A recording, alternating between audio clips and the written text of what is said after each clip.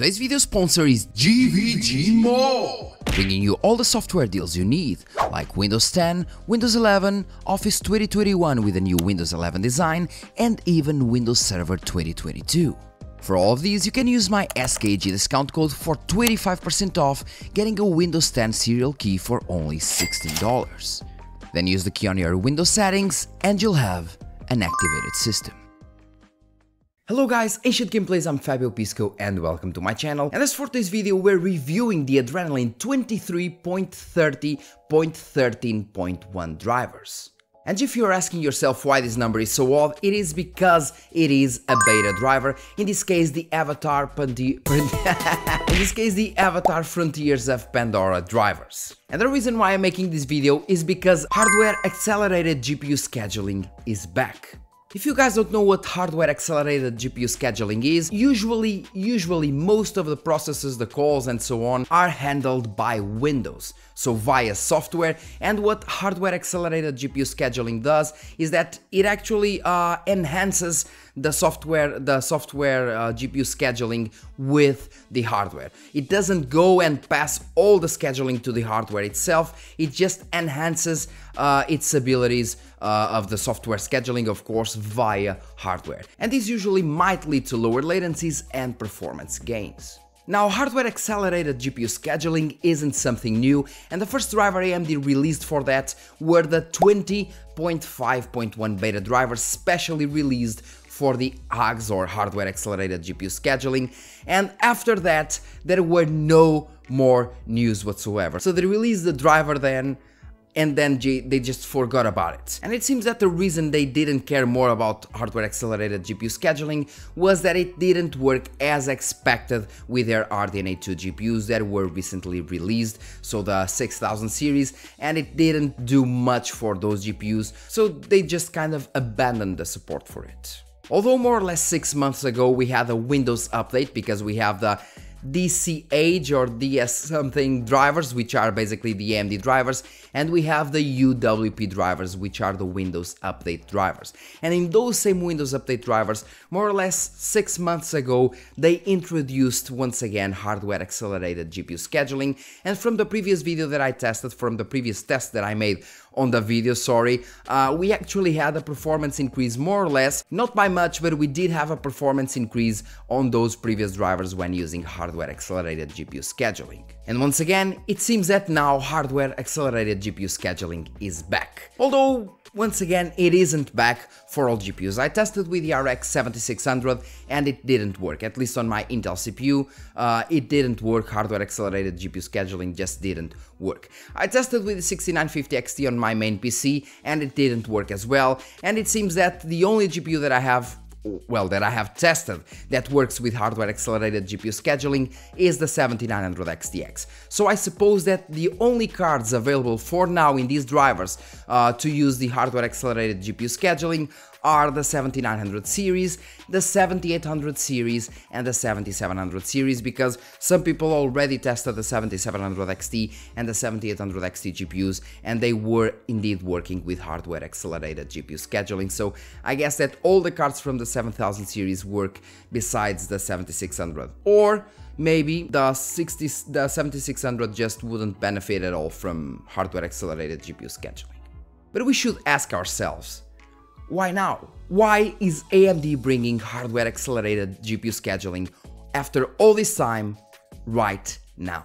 And if we think about it, we have Avatar coming right now, and Avatar is actually the third game featuring FSR 3. And with the Q1 of 2024 getting closer and closer, we'll also have the AFMF, so basically the fluid motion frames on the drivers, getting into the official drivers, meaning that they not only will have the official drivers supporting the fluid motion frames, but they will start having more and more titles using FSR 3. And I suppose that's why they are actually introducing the hardware accelerated GPU scheduling, since it may reduce latency and so on, and it may enhance the scheduling ability. That may actually reduce the input latency of the fluid motion frames, I suppose, and it might actually increase the performance of FSR 3 frame generation as well. And that's why I believe they're bringing that on this beta driver that supports Avatar Frontiers of Pandora. That is the third title bringing once again FSR 3 and the frame generation.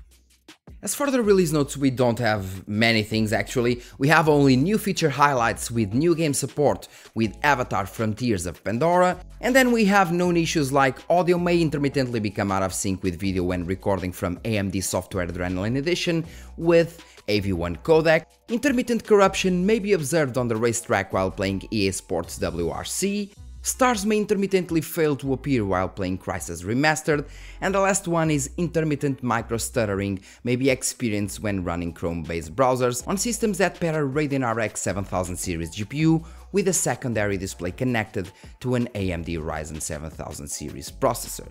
And that's about it for the release notes. So we have no mention to the hardware accelerated GPU scheduling, we have no mention whatsoever to other things that changed, because I can tell you right away that some things changed.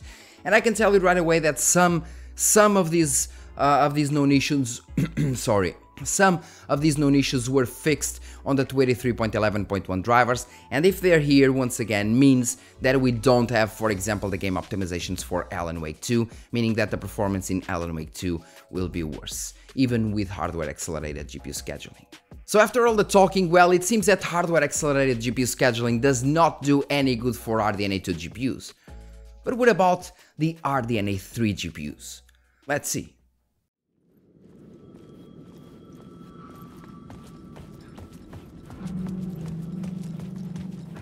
The payphone was ringing. Somehow I knew the call was for me.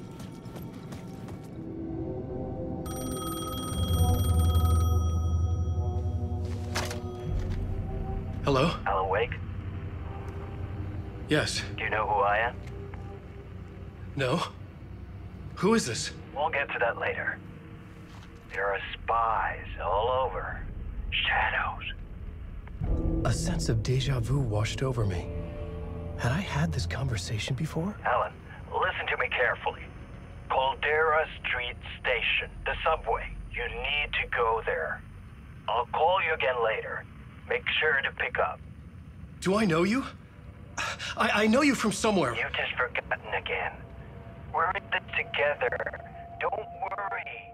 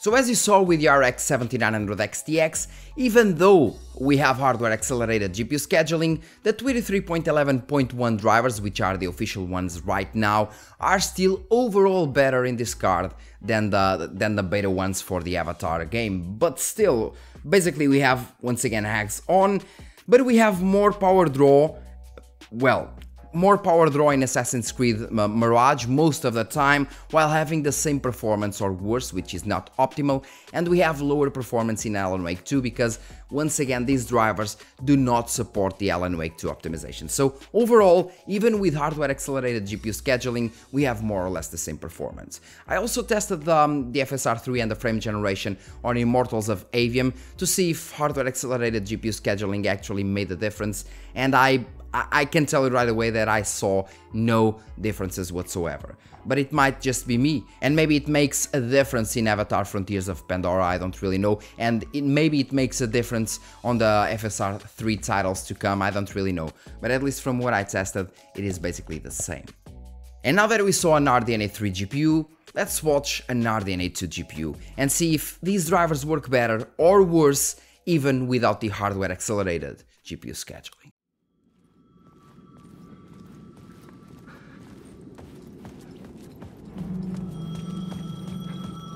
The payphone was ringing. Somehow I knew the call was for me.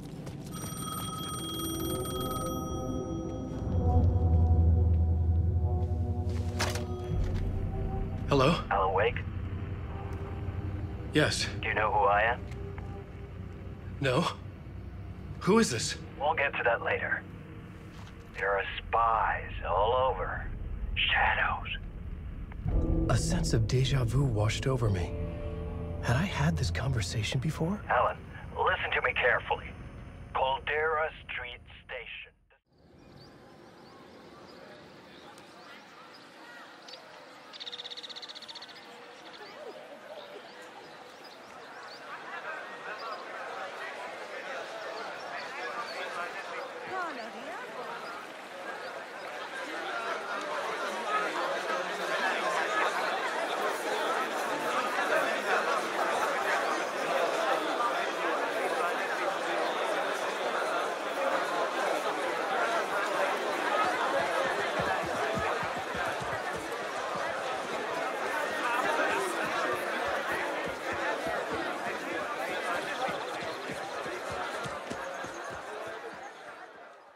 And as you saw, this is actually quite odd because the RX 6950 XT doesn't support HAGS, but it does have more FPS on Assassin's Creed Mirage versus the drivers, the 23.11.1 drivers, and it has lower FPS in Alan Wake 2 because it doesn't support the Alan Wake 2 optimizations, but at the same time, it works better in Assassin's Creed Mirage, although that both drivers support Assassin's Creed Mirage optimizations.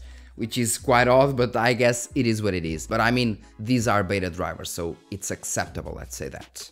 Now, as for the things that I found with these drivers, now, I had absolutely no crashes whatsoever with any driver, with the 7900 XTX, with the 6950 XT, with the 7600, everything was working flawlessly. And as for the new things that these drivers bring, these drivers are closer to the fluid motion frame drivers than they are closer to the 23.11.1, and we do have the AFMF drivers layout. So basically we have different menus, so the graphics menu is actually a full menu now instead of being divided into main menu and advanced menu. And we have also the new metrics system, which is much better than the metrics we had before on the previous drivers. The new metrics are much better. You can actually select the colors of the things, you can change names, you can do many more things, and you actually have more metrics than you did before. So the metrics were improved like on the AFMF drivers, and the menus were also different, although we do not have fluid motion frames on these drivers, they are disabled. But in my point of view, it means that the following drivers will most likely have this layout as well, so they will keep the improvements of the official drivers, but maybe let's say the 23.12.1 will have the different layout with the new metrics and the new menus as well. And in the first quarter of 2024, they will then add the fluid motion frames technology to the official drivers as well.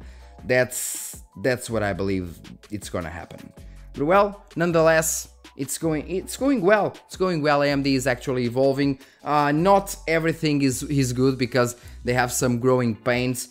But besides that, it seems that it's gonna go well, and if they actually manage to implement hardware accelerated GPU scheduling in RDNA 3 well, things will go much better. AMD already does way more things hardware-sided than NVIDIA. NVIDIA usually, in terms of scheduling and so on, uses the CPU a lot more. Hence, why, for example, when you're playing different games, when you're playing CPU-heavy games, the AMD GPUs tend to work better there with lower-end CPUs because they have lower CPU overhead. Because once again, the GPUs do a lot more scheduling. AMD GPUs do a lot more scheduling on the hardware side than the NVIDIA ones. So the NVIDIA ones just put more work to the CPU, creating a higher CPU overhead, creating lower FPS in CPU-bound scenarios.